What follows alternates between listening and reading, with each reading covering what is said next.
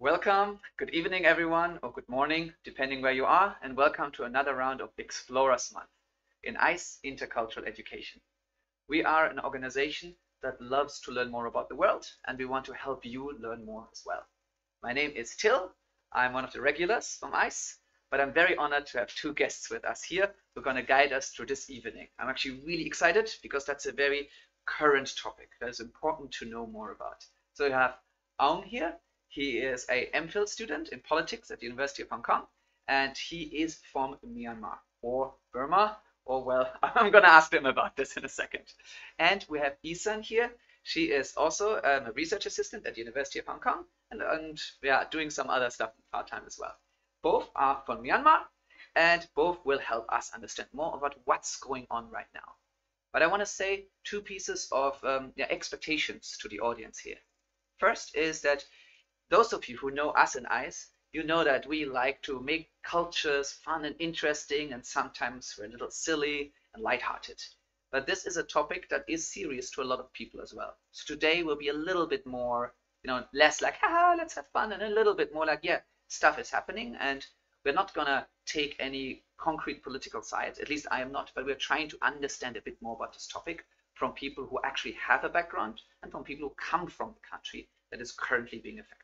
So, but the second expectation is that I'd also like you to participate in this. It's not just me asking questions or guests giving like explanations on pictures and backgrounds, but it's really going to be a two-way thing. So please, please, please just type in the comments if you see this.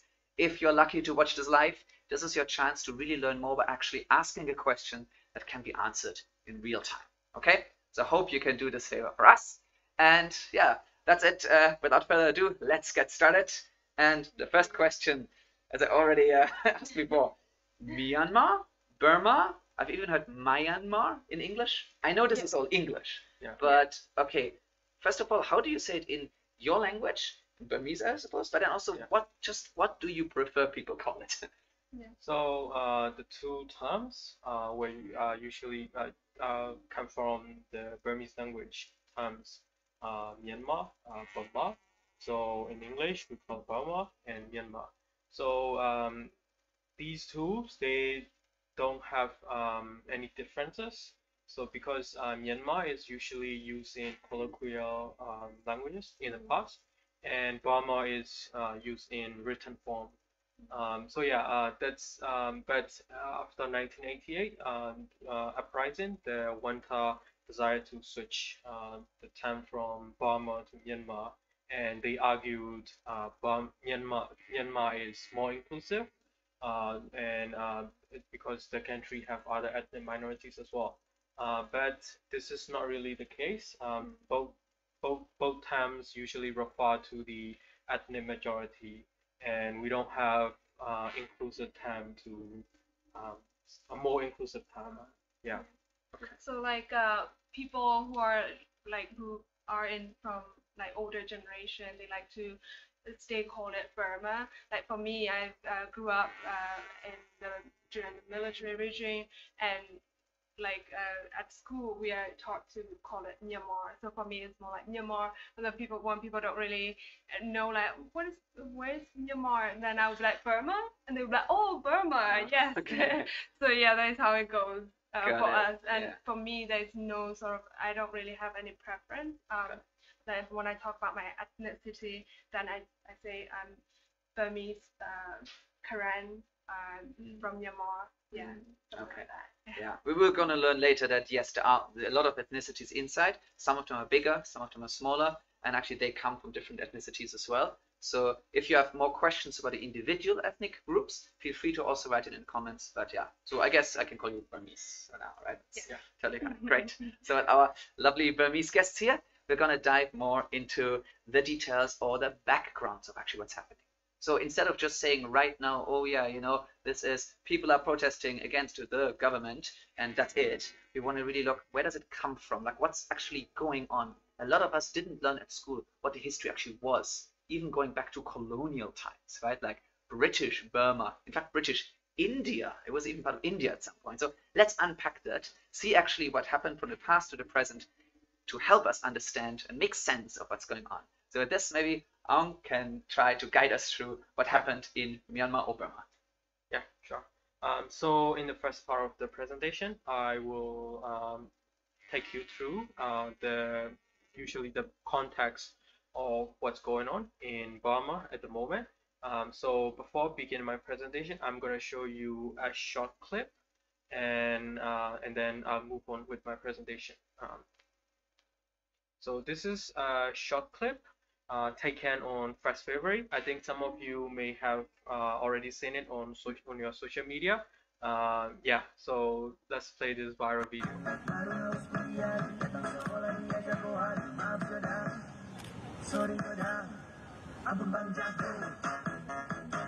Yes, I think people are not sure whether to look at the dancer or look at the background, right? Both is very distracting.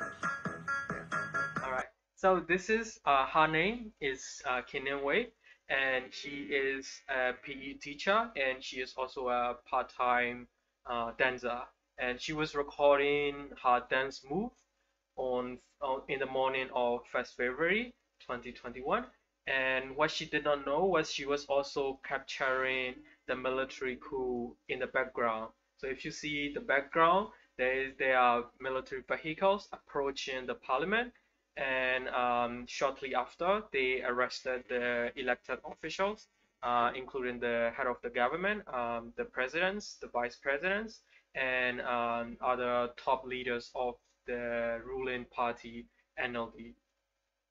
So yeah, so this is coup d'etat in Myanmar, and let me take you like briefly to the past. It started in November with the general election.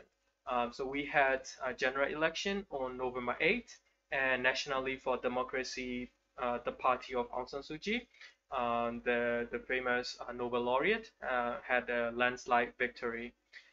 So after her landslide victory, the party that is backed by the military, called Union Solidarity and Development Party, started to make accusations of voter fraud in November and December. So these voter frauds were like ongoing, and the electoral body rejected their claims, but they kept pushing their narrative. And in January and in late December, the military started to intervene, and they were requesting voter lists from the electoral body, and they finally made accusations that there are possibility of voter fraud. Sorry, Aung, can I interrupt you there? Yeah. Is that just me, or is that a weird? Is that not the only November 2020 election with voter fraud allegations? There's a weird parallel going on. Yeah, I heard that some people think maybe one was imitating the other in terms of like, hey, seems like quite effective to call out voter fraud. Maybe that's a 2020 thing to do. Yeah. Is there any chance you think they were inspired by the US voter fraud allegations, or is it a coincidence? I'm not sure, but I think in many ways there are like many parallels, because they had both in both the US and Myanmar, we had election in the same week, and then followed by the voter fraud allegations from the losing side, and then well, lucky for the US, their coup didn't materialize, but yeah, this one, this is a military that has been very familiar with the coup. So like they're not amateurs like the white nationalists. All right. But then you see like those QNL guys making comments like they want a coup like Myanmar in the US or something like that. That's just horrible. Yeah. And yeah, you don't want a coup in your country. You don't want a coup in any country. Yeah. All right. Okay, let's continue. Yeah. So yeah, in January, they usually in late January, the military started to try to negotiate with the ruling party, but the negotiations failed because, well, initially the military gave them ultimatum to just suspend the parliament and look into the voter list, and the ruling party wasn't going to give in to their demands. So as a result, the negotiations broke down, and finally on 1st February, the the government leaders, including Aung San Suu Kyi, the president, they were detained by the military, and then there are other CSO leaders or activists, like prominent activists. They were all arrested, rounded in their homes, and then we finally heard about the coup, and it was confirmed by the national television, the state media, in the morning news. Wow, it's a wake-up call in the morning. Then was Yeah. Yep, it was a I coup. still remember that morning. Yeah. Yeah, it was a terrible morning because You were both in Hong Kong at that time, right? yeah, Yeah. yeah. I mean, I knew something's gonna happen before that because there were lots of tensions. We saw tanks on the street. The military was displaying their might, like military might, and well, they finally did that. Yeah. I remember I was in quarantine for like 3 weeks. Oh no. The day, the night before that, I just got out of quarantine, and I was so looking forward to like February 1st because there's my freedom, day of freedom, and then the coup happened. I woke up to the coup, and yeah, things haven't been the same. Yeah. Oh, yeah. Okay. Let's have a look at the past and see whether we can construct what's happening. We're gonna come back to the present soon. Okay, don't worry. But yeah, let's have a look. Yeah. So yeah, the coup or the military rule isn't very strange, like unusual for the country, because there have been quite a lot of coups in the past. And so the first coup was started in 1958. Before that, we gained independence in 1948, and then there's a brief period of parliamentary democracy between 1940s and 1960. Yeah. So at that time, the country wasn't stable because there were infighting between the government troops and the forces from the ethnic minorities. And then there were communist insurgents, and then there were Kuomintang. For those with familiar with the Chinese history will know what Kuomintang were. And basically, the Chinese Civil War was raging, right? Yeah. It's bordering China, so the Chinese nationalists were retreating. Into So they were defeated in the Chinese Civil War. So the nationalists have nowhere to go. So they decided they had to cross the border and station in the eastern part of the country. The nationalist troops were quite a challenge for the government because, well, they started their own country, so they don't have a lot of military power. So that quite passes, and that the civil war is also the reason the military became stronger than any other civilian institutions, because the country has been at war, so a lot of resources were put into the military. And in 1958, the military staged a coup, the first coup, and it was because of the infighting between the civilian leaders. There were lots of factions among the politicians, so the military wasn't happy with the politicians, their internal divisions. And they decided to come in, clean up the mess made by the politicians, and then they went out 2 years later. But I think in many ways that the first coup gave them the impression that the military can do a better job than the civilians, because the civilians are incompetent. They tend to just they're just motivated by their own interests. So they received that kind of impression, and they staged another coup in 1962. This time, they have a longer plan. They just want to stay in power. But is it the same kind of people? Or is it like the sons of those original generals, or is it actually different? Like, does military always mean the same group, or is there? It is the same group led by General Ne Win. Oh. He is also one of the leaders in the independence. So he had quite a lot of respect back then. Popular support. Yeah.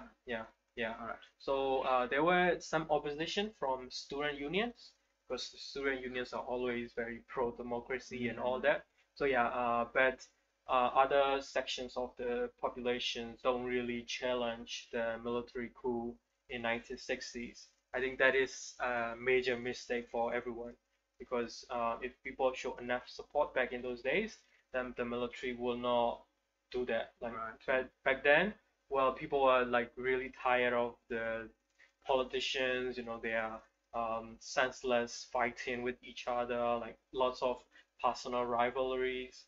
So people finally kind of accepted the military rule, and the general Ne Win had a vision of what he wants the country to be look like, and that is called Burmese way to socialism. So he reasoned the like if you look at into the east or the south, the northern part of the country, you have China, communist. He doesn't like that. And if you look to the west, you have American-led Western group, capitalism. He reasoned that is not good as well. So like it is ultimately his middle way. Yeah, but that kind of ruined the country. Like lots of his control economy and all that. So as a result, in 1988, the students started a protest, and then that protest grew into a much bigger popular opposition against the military. And after that, so that is the time when Aung San Suu Kyi came into the scene, into the political scene. And she was just taking care of her ill mother, and she didn't have any plans to be a politician. Maybe you have to mention who her father was. I'm not sure everyone knows. Yeah, definitely. Her father is an independent leader, Aung San, and so people admire him for many reasons. And he was assassinated before the country received the independence. So many people see her as legacy of her father, and many people ask her to lead them because back then the protest movement was leaderless. So she finally accepted her position as a leader, and but the military they won the election in 1990, and she formed a party called National League for Democracy, NLD, but the election results were not honored by the military, and she and other leaders were put under house arrest, or some of them were even jailed. Okay, so that was actually that just what happened on the 1st of February or even in November 2020 isn't actually the first time they won and military first kind of like, yeah, okay, elections, and then actually we don't like the results so much. So that actually happened in 1990 already with the same person, the same party. Yeah, the same military. The same because military. The generals have changed, but they still keep the same habit. Yeah, and the same winning party, NLD, again, like being arrested, being put on house arrest, and that we're seeing history repeating itself, basically. Yeah, and then, so from 1990 onwards, so elections, but then not recognized, and then house arrest, and then the military took control, and then from the 90s until basically what, like the 2010s, like 2015, 16 was kind of a consistent time, or how would you describe that time? During that time, it was the military rule until 2008. 2013. 2010 if you are conservative. Between the period, it was completely under the military rule. Everything is censored. You cannot criticize the military or the generals openly in the public because you are always in fear of the secret police knocking onto your door and trying to press you. Right. Yeah. And that was kind of the time where you were basically growing up, right? It's like your childhood years in some sense. Yeah.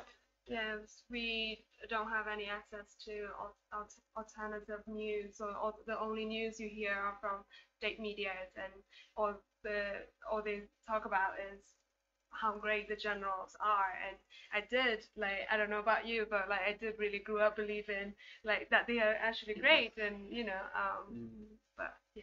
Interesting. Wow. But then Aung San Suu Kyi was still everyone still knew about her. Or because she was put under house arrest and you grew up with like military telling you the generals are great, but I still feel like so many people respect her. So even maybe in the 90s, people still know her, believe in her, understand that she's under house arrest. I think so because people, even though they cannot publicly support her, they were like, there were like photos of Aung San Suu Kyi, or the take videos of her speech, etc., etc. And the state media, controlled by the military, actually defamed her because her husband is a foreigner, and she spent her entire life abroad. She was in the UK. Before that, she was in India studying. So yeah, it is kind of an easy target to defame her for the generals.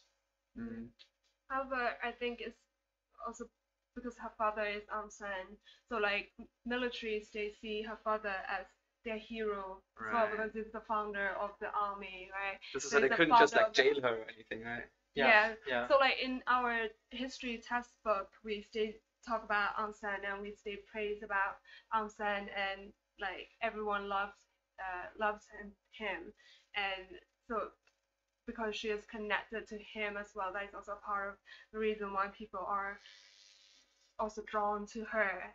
Yeah. Although no matter how like the army tried to defame her. I think that is also because the General Ne Win, back then he was the leader of the military, because he believed if he promote Aung San, people will also accept him as a proxy because he is also a friend of Aung San, and he also fought the British together with Aung San. Just like so symbol for like independence and against the British, and I think a lot of countries have these issues, right? When they build up a certain figure as a little bit of a cult of personality to justify their own rule or existence, and it's like a double-edged sword, because then once you tell everyone to respect that person who is not you, then you can't really get rid of that image so easily. Right? Right. Okay, cool. Let's continue. So under the military, we developed nationalism, and that is going to be quite important for this movement, and also the Rohingya genocide as well. So under the military, I think if we go back to 1988, the military realized there were cooperation between the NLD, the party of Aung San Suu Kyi, and the ethnic minorities, and they don't like that because they thought they're gonna be a force, and they have potential to defeat the military. So as a result, they decided to crack down on the ethnic minorities, and so we call it Burmanization. So they desired to ban the ethnic languages, teaching of ethnic languages in schools. So they were not even allowed to publish anything in their own languages.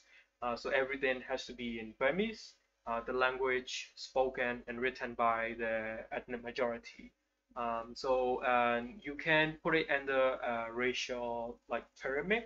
So at the top here, you have the ethnic majority, Burma, and then at the bottom, you have recognized ethnic groups who are still recognized by the states, but they're like not as important as the Burma. And then at the bottom, you've got other nameless races, mainly Chinese and Indians. Wow. Okay. Yeah, that is a bit tough, because I grew up in the West, right, and I hear about it always like ethnic issues and civil wars, and they're trying to eradicate ethnicities. We just learn it as a simple thing. Okay, there is an ethnicity and people want to eradicate the ethnicity, but we never really understood why. Like, what's even the point? Aren't you just making yourself enemies? Like, why don't you just say, oh, we respect all the ethnicities and therefore consolidate control and power? I never really understood this, but it seems like it had to do also with the NLD potentially combining, like making friends with all the ethnicities, right? Yeah. So it's all politics. Yeah. Oh, politics. So at the end of the day, it is really the paranoia of the generals. They're quite paranoid about these things, and they kind of live in their own reality. So it is really hard to understand their viewpoints. Yeah, they're very isolated. No one really know how like the rules inside this institution basically, and it's really hard to like know what they're thinking. Yeah. All right. Let's continue. And we've got democratic transition in the 2010s, in a short decade. And well, the generals wrote their own constitution. And what is so strange about this constitution is that they give 25% of the parliament to the military representatives, so they don't have to go through elections like everyone else. And they control three key ministries: Ministry of Defense, Ministry of Home Affairs, which control the police, and Ministry of Immigration. Oh. So Yeah. you can see what's see. like how important these ministries are. And they also control one vice president is also appointed by the military.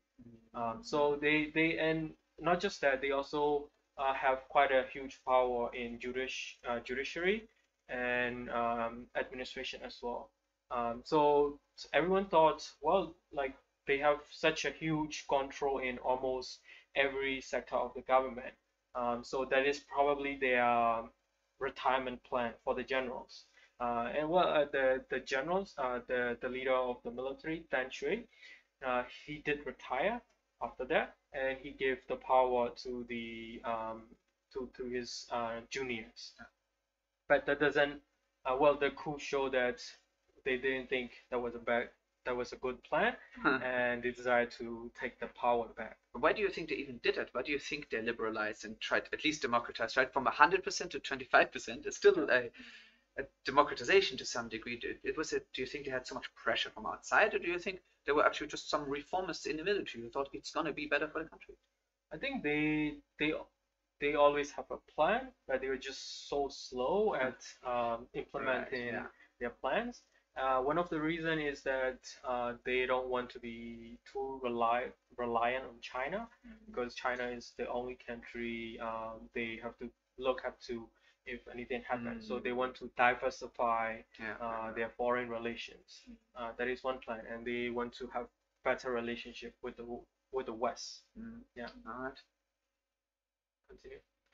And we also need to talk about Buddhist nationalism when it comes to Burma, because that is quite important.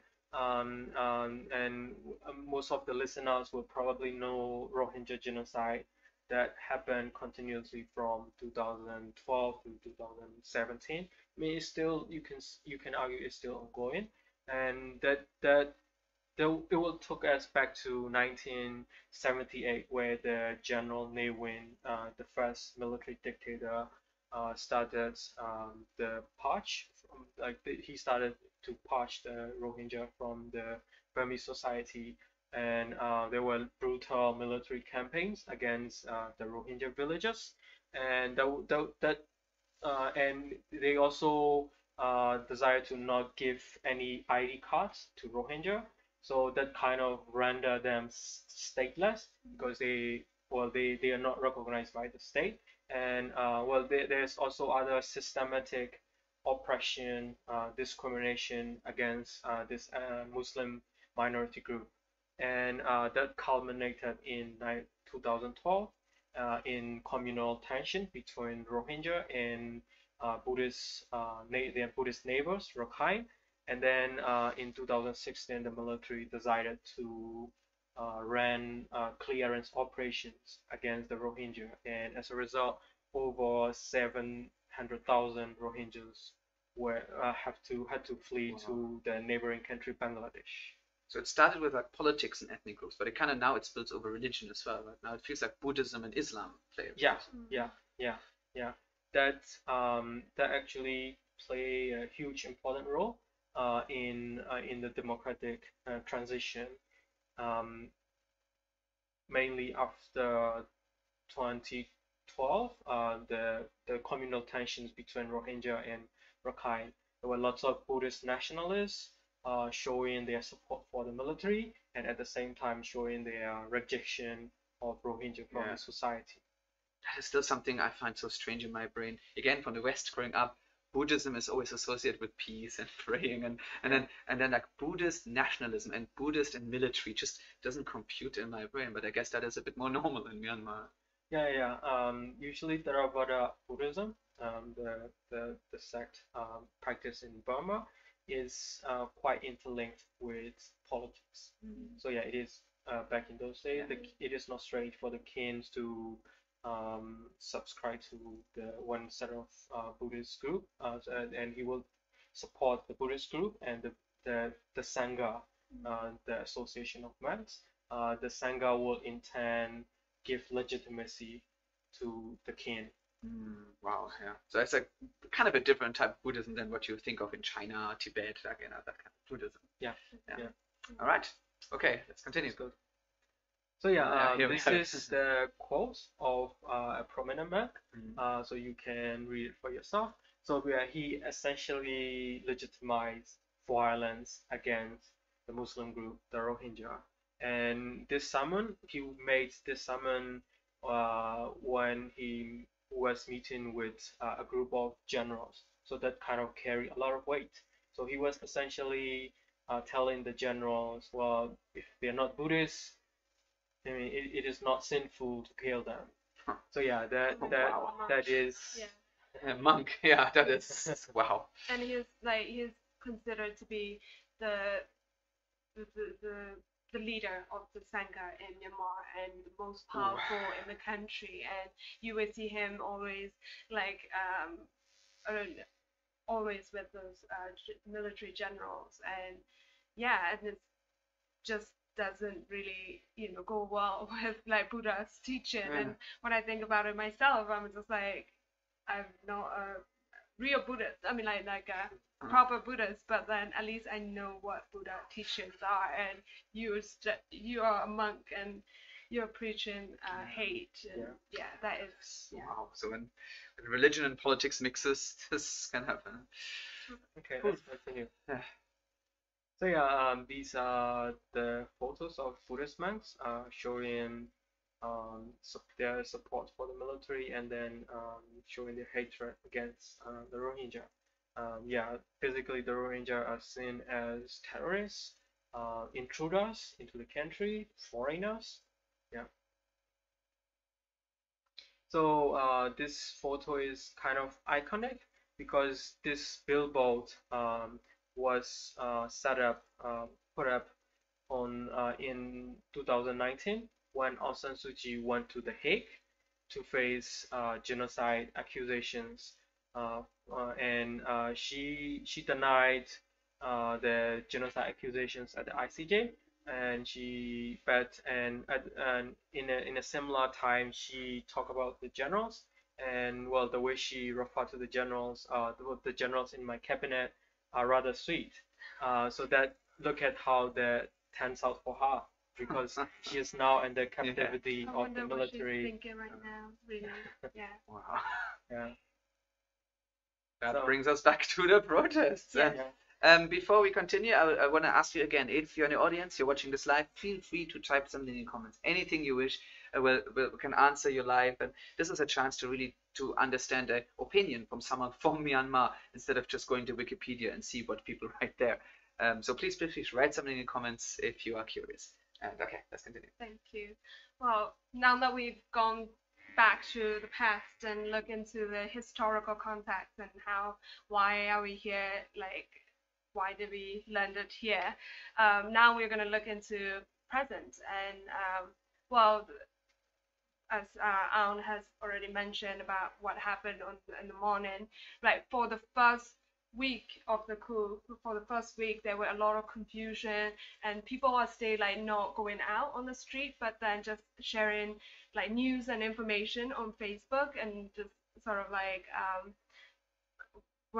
sharing information basically, and everyone is waiting for a signal, waiting for someone to lead for a movement. But then for a whole week there was a lot of confusion, and then on the weekend of the first week, that was when we see people going out on the street, because the military cut off mobile data, and like for a whole day you couldn't reach to your family, you couldn't call, and you couldn't get on internet. So like people started to go out on the 7th day on the 6th day of the coup, and that is when we see like this coup uniting everyone, and everyone's out on the street. It was not just NLD supporters who are out on the street. It was also like activists, human rights activists who just don't like the military. There are a lot, and ethnic minorities as well. You will see like during the democratic transitions, there were a lot of tension between NLD government, especially in like Chin State, even Kachin and Karen State. There were a lot of tensions because still NLD government was also had a lot of shortcomings when it comes to ethnic unity.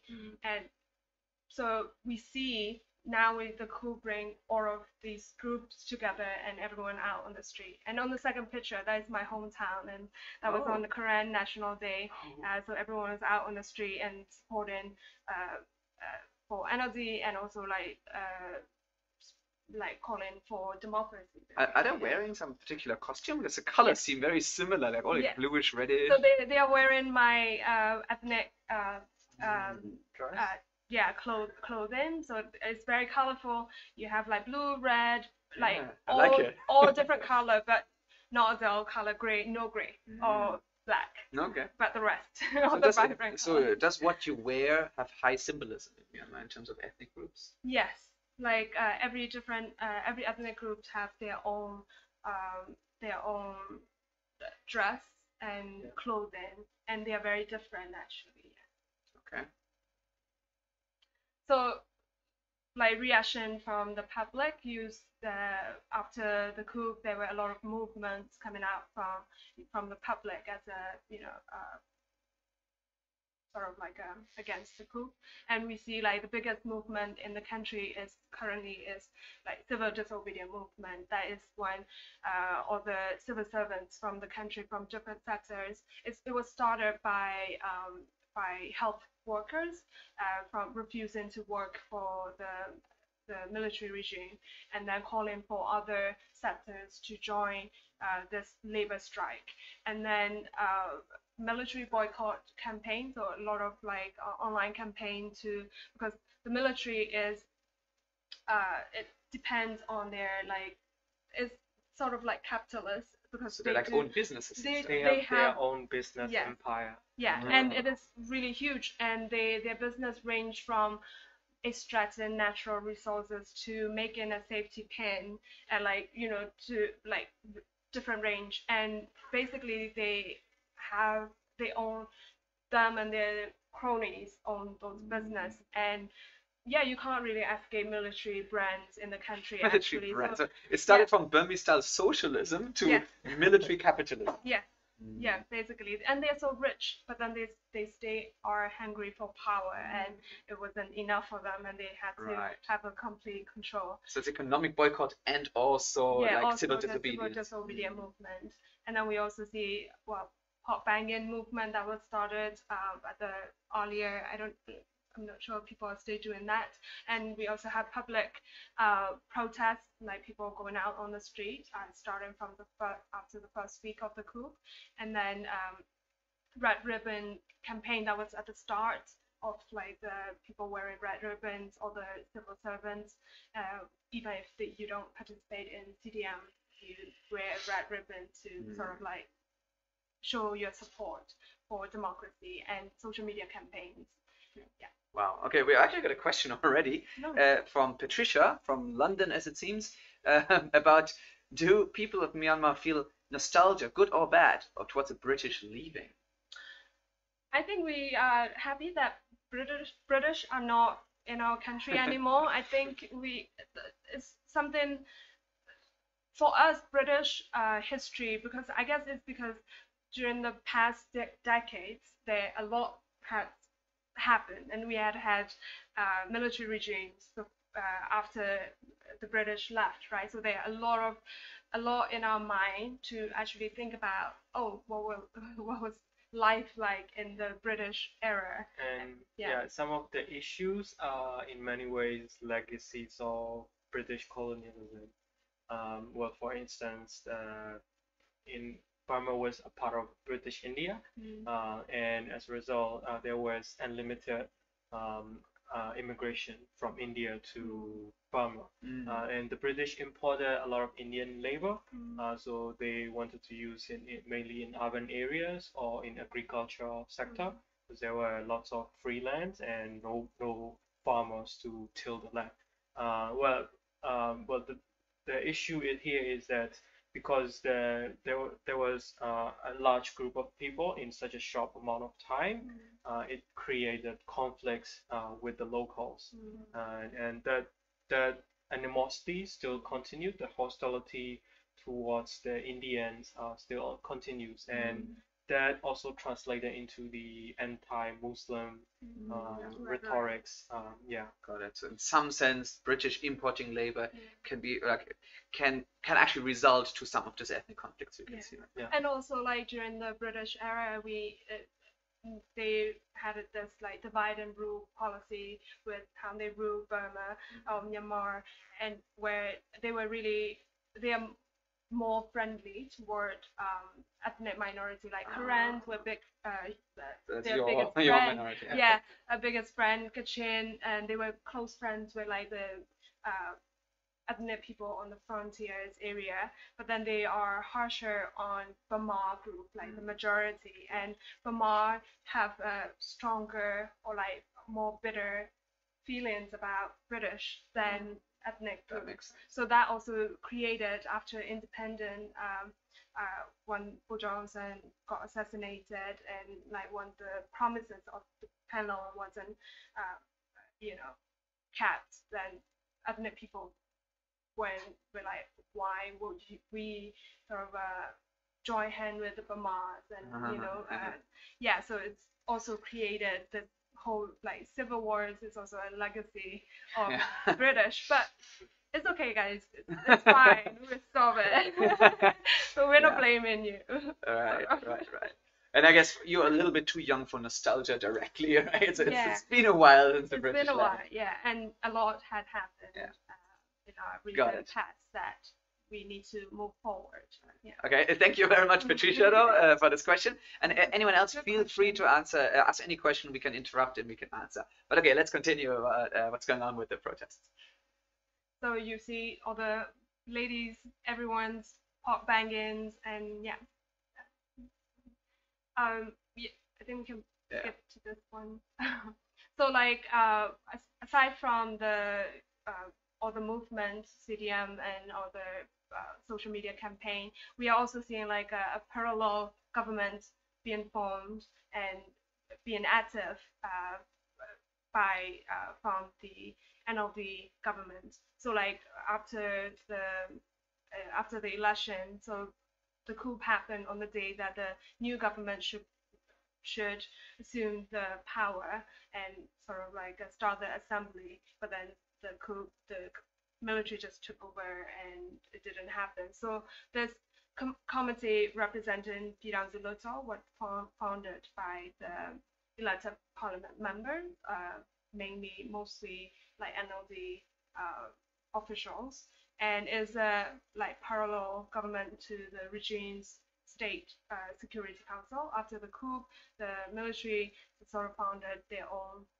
state security council, their cabinet, and then but this CRPH is actually growing, gaining a lot of support, not just from the people but also from like international community as well, and they are actively we're seeing them actively corresponding with the UN officials and with the ethnic arms group as well. So we are now seeing two governments in our country. So that's very interesting, and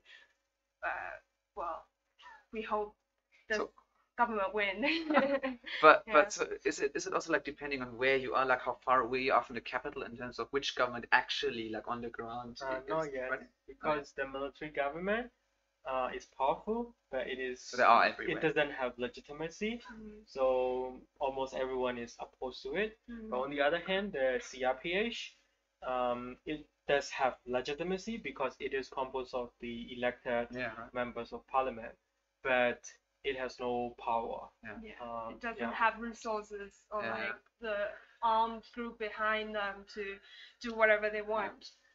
So yeah, mainly they're meeting officials via Zoom and releasing statements, and that is what they're doing mainly. Yeah. And yes, these are the pictures from earlier stage of the protest, where it has been really peaceful and a lot of like creative like protests you would see, and it was kind of like heartwarming at start, and then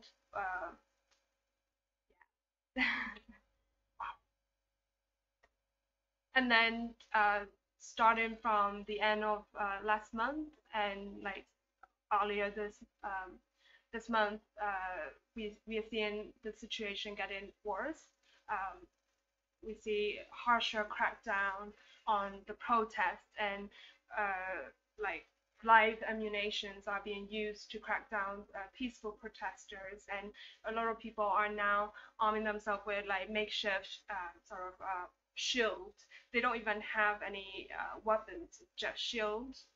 People are just out. Most of them are they call it Gen Z, younger than us, like youth, going out on the streets and protesting, and just like now, like according to the UN, like there are like more than 200 deaths from the start of the coup and from like protest crackdown, but then the number could be higher because there are a lot of arrests as well, like without any errands.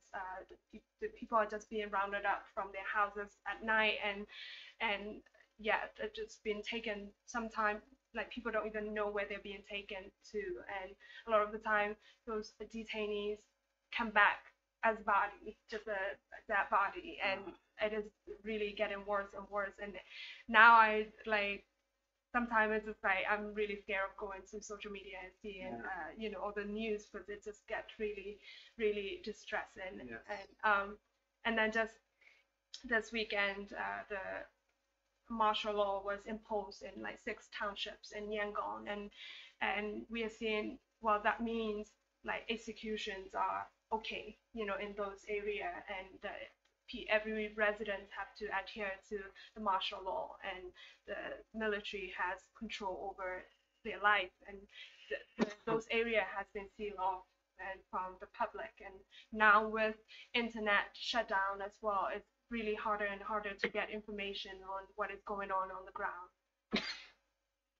Yeah, I see. So that is quite tough. But so does it actually ring a bell to you compared to, let's say, 1990, or is it actually, do you feel it's worse now, or do you think it's just not comparable? I think it feels worse because we are living through it, right? True, we are living through it. Like when we talk about 1990s and like 88 protests, yeah, those are the images you see. Is heartbreaking, but then is now like I have friends who are living in Yangon, and who I have family back home, and you are like, it feels worse now because of that. But then I don't really have a lot of historical background to sort of like give which is worse. It's been over 30 years, but it shows that the military as an institution hasn't been reformed yet. Well, because back in those days there were, you know, well, we've got Tiananmen in China, and we've got other similar events in other countries. But mostly in this modern period, you don't usually shoot peaceful protesters just because you don't agree with them. You've got other methods to crack down, even if you want to crack down. Well, even if we look at our neighboring country, Thailand, they also have military regime, but they just arrested the protester and give them jail sentence. That is not fair, but still it is a lot better than being killed on the streets. Yes, that is. And I also, every morning I hear news, I hear a new update again, and more people killed. It is quite serious. But okay, I think we have to continue. But I also have a question or a comment from Georg or George Bauer. I'm not sure, probably Georg. Talking about some deeper issue about racism or Burmanization. So it's not just about politics, it's actually an ideology that's developed over time, is his comment. Is there any comment from your side? I guess you know him. I know him, yes. Hi, yeah. Yeah, anything you want to add, or just like, yes, read his comment? Yeah. It is definitely in their ideology as the military as well. Well, as an institution that relies on arms and physical power, the military has always been quite nationalist, and they also, it is also driven by their experience in the Civil War. Yeah. They see the ethnic minorities as untrustworthy. Because they've been fighting a lot of wars with Christian ethnic minorities. So it is ingrained in their institutional mindset that only Burma Buddhists are trustworthy to the military. So they rewarded only those people. So if you look at the people at the top, they usually tend to be Burma, and their religion is Buddhist. But I guess my comment here would also be that you can't completely separate politics, ethnic ideology, and even religion in that case, where they all interact. And if it goes over generations, maybe it can start as a political game and then turn into genuine feelings of your identity when you grow up, and then religion gets involved. And yeah. But okay, let's continue. Thank you for the comment. Thank you, Georg. So yeah, well, like now we're gonna move into the reaction from around the world. So like for our neighbors, the ASEAN and China, for them they are in a quite a tricky sort of positions because they are much closer to us, so they have to be a lot more diplomatic, I think, in their comments. I mean, in ASEAN, like for them to give a strong condemnation to the coup. I mean, if you look at Thailand, it's also a military government. So yeah, we are not seeing a lot of strong condemnations or like actions from the ASEAN or China. Most of the time they see this as a internal affairs that everyone should resolve to it peacefully and like negotiations. That is what they will hope pushing for. But then we are also seeing like with China, we are also seeing a lot of anti-Chinese or China sentiment in the country, and that can be very dangerous, and that could really push China to an edge where they would be like, okay, we won't support you guys anymore. Because I heard people were like burning down Chinese businesses and stuff. Yeah, so there were some Chinese factories were attacked, and some Chinese nationals were harmed in the process, and this really China has released a statement condemning that violent act by the protesters, and I think that is something that we should be much more careful with, because we don't want China to be on the opposite side of us. So what do you think the average Burmese citizen would see China as closer to the military or closer to NLD?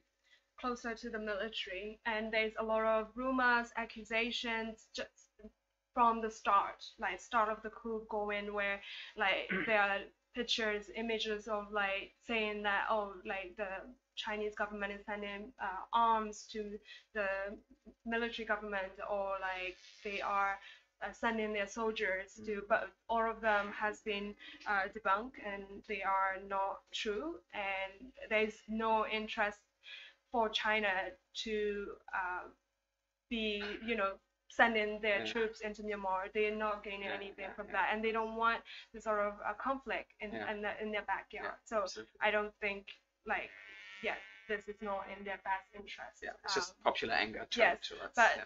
But then there's a lot of emotion in play as well. People feel like they need to find someone to blame, and they want a strong stand from China to support the people. Yeah. So, and for Western countries, yes, you see a lot more like a stronger language, like of condemnations, and also like targeted attention toward the military personnel and like military businesses. But then also they again, like a lot of people are calling for the US or like the UN to send troops or whatever. But then this is just not possible because there's just no incentive for them to send their troops into Myanmar and get involved in this messy business.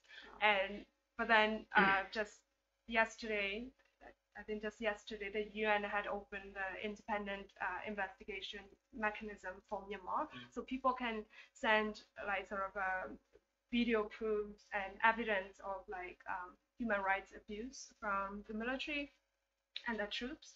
So people are feeling this is a hope, like this, feeling hopeful that this would bring justice to them, and that hopefully one day soon the military generals will stand trial or like will be tried for their abuses and their crimes. So yeah.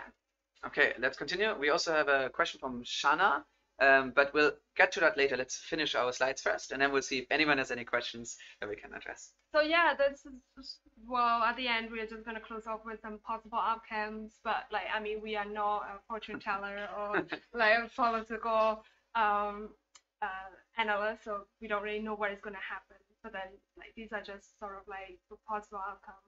So if people win, like how we can win, like CDM and the protests, like the military at the end feeling like, okay, actually, maybe we're just pushing ourselves to the edge and to a cliff. Maybe we should sort of like negotiate and give back the power or whatever. Then maybe we might win. Maybe that could be one possibility. And then another hope from the people is that we will be seeing a lot of soldiers and a lot of police and like maybe senior officials from the military defecting and not following orders of the the guy main line, and maybe that's how we can win.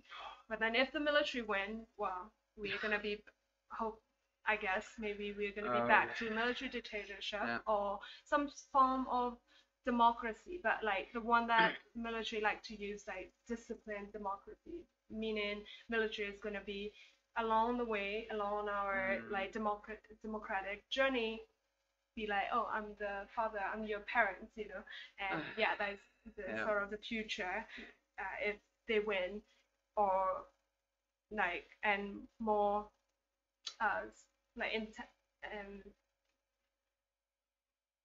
for the civil war be getting more intensified, so that's with our sort of like maybe our prediction and not predictions, like possible outcomes. But we never know. We don't really know what's gonna happen. But wow.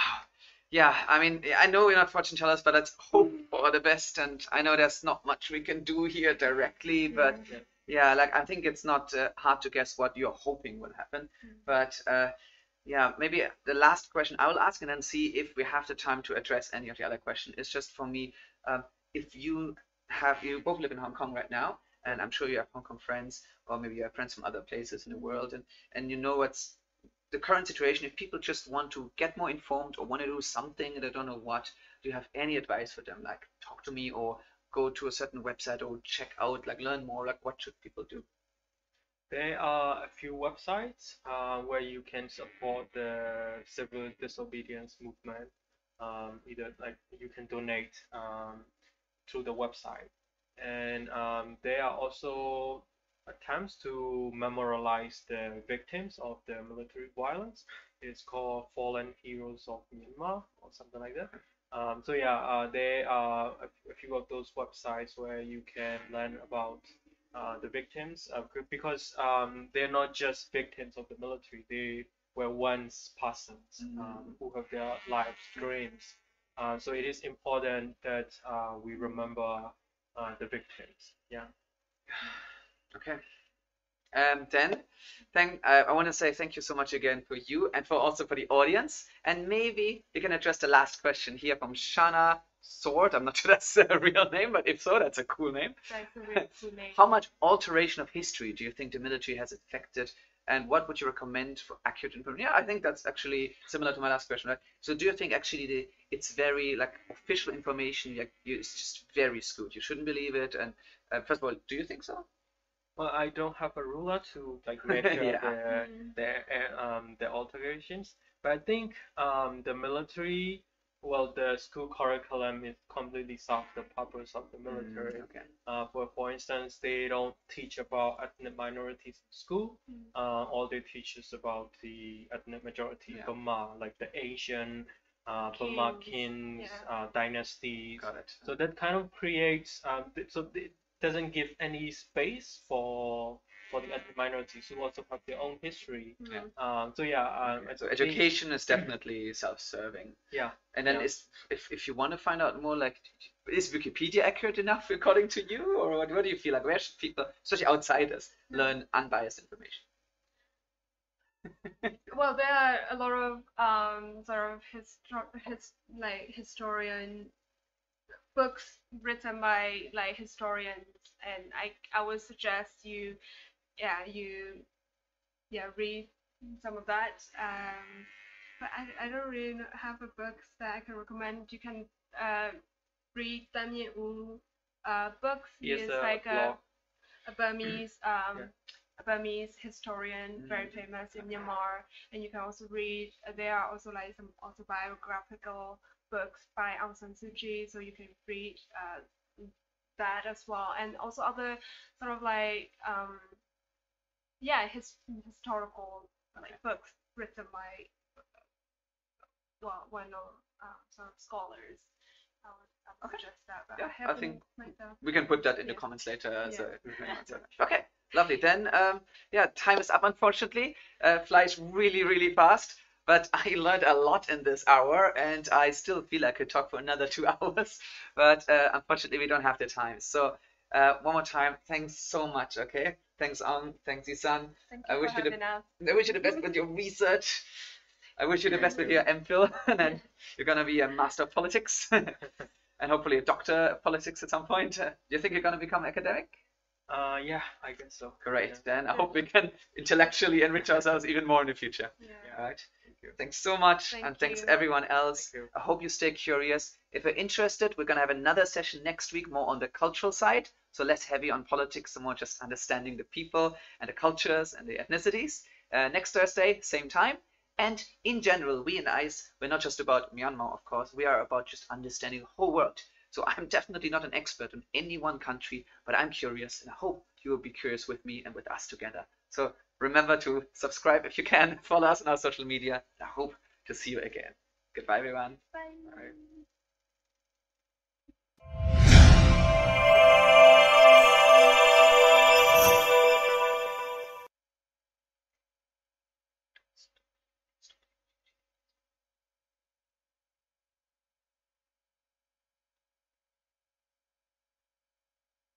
Okay, stop. And then you can stop this.